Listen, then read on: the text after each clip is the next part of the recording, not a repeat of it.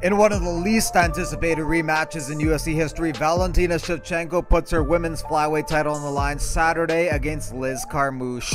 Carmouche is the first fighter to beat Valentina Shevchenko and get a finish over her via doctor stoppage from a cut in 2010. It's an impressive feat, as the only other fighter to beat Shevchenko is Amanda Nunes, and she couldn't stop Valentina. She picked up 2 close decision wins. All of Amanda's other 16 wins were finishes, but Valentina's the only fighter that she beat by decision. Carmouche is ranked number 3 in the women's flyweight division. The title shot could have gone to number 2 ranked Caitlin Chukagian, but the revenge factor for Valentina is what helped Carmouche get the shot. Valentina is well known for having great striking, but she's had more submissions than KOs on her record. Since their first fight, Valentina has 10 wins and 2 losses, and Carmouche has 7 wins and 6 losses.